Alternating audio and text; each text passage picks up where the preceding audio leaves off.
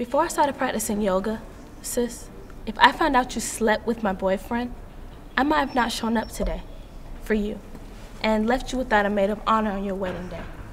But yoga teaches faithfulness.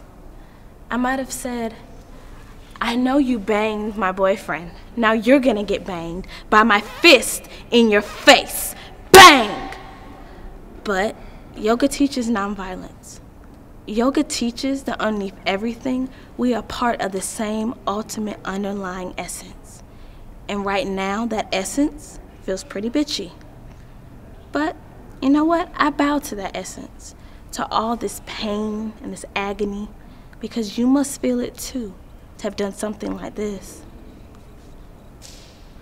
Namaste, bitch.